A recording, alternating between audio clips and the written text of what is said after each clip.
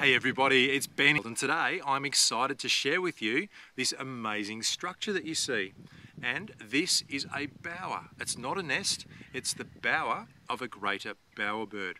And he has gone to a lot of trouble to create this, and he's built it so that he can attract himself a girlfriend.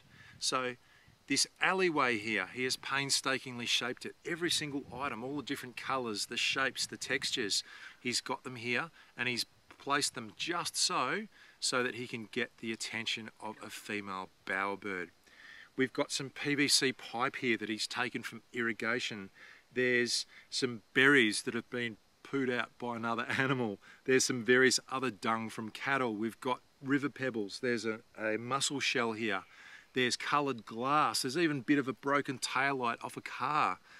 He's grabbed anything that looks good or interesting. So the Aboriginal people, they used to call bowerbirds the stealing bird.